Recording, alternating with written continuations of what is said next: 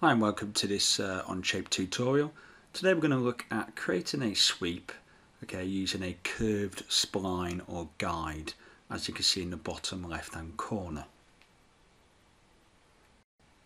So what we've got on screen are a number of different tabs as normal, and what you can see on the screen at the moment is a tab which has got the overview of the different challenges, and if you click on the YouTube icons or symbols, that will go to this tutorial and the other tutorials in this series. So what we've also got this time is we've got a tab called tutorial, and this has got some sketches in there we're ready to use, and we've also got this model in here to reference. And you'll see here it's actually got two parts in here, because we're going to talk about the limitations of the sweep in Onshape to create complex geometry, and there are limitations, as you will see. So what we're going to do, we're going to create, in the tutorial, we've got a path at the front, a profile at the front, should I say, which is a circle like that. We've then got two guides on either side, and really what I wanted to do with this is I wanted this circle, to follow both of these guides or paths, and create a very complex sort of curvy design. So if you were doing something like a bit like a handlebar or something like that, or something to grip, you could use this technique. However, there are limitations. So if we go up to sweep, what I'm going to do is a solid, and I'm going to click new because this is our first feature within this part. The faces is going to be this profile here. And if I click on sweep path, if I click this one here, you'll see after a few seconds it will generate. And what I'm going to do is, it's obviously got an error here. We need to tick this option here, keep profile. And if we click top, you can see what's happened here is it's taken that circle, and it's gone up to this edge here, and it's followed that. But what it's done, it's pulled the geometry, across, and it's sort of mirroring, that profile on both sides. Now I don't want it really, to do that. What I'd like it to do is to also follow the other path. So if I click on paths here and select the other one, it comes up with an error.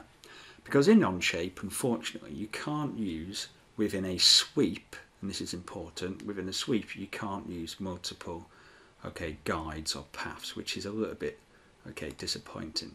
There is a bit of a workaround, and as you can see here, this time what I've done is chosen that profile at the front, and again I've swept it this time along that one there.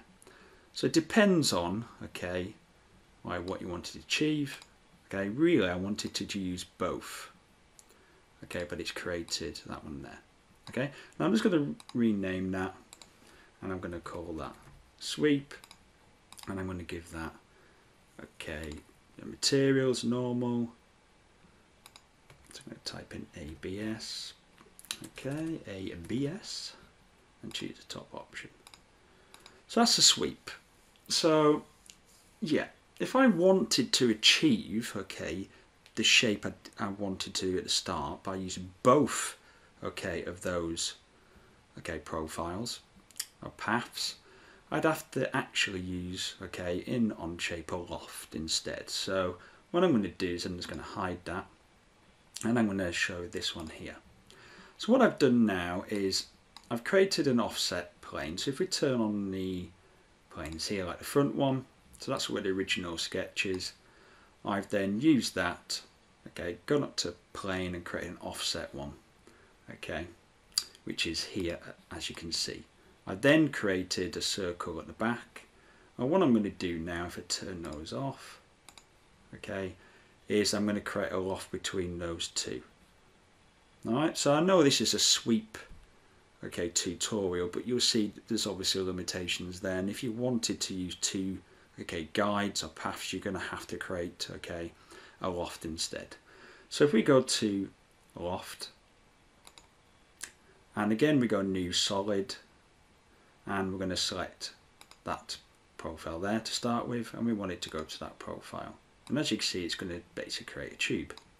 We can now use these guides okay, and we can select that one, and as you can see it pulls the shape towards that side, so we've got exactly the same shape as the sweep beforehand, but this time I can actually add an additional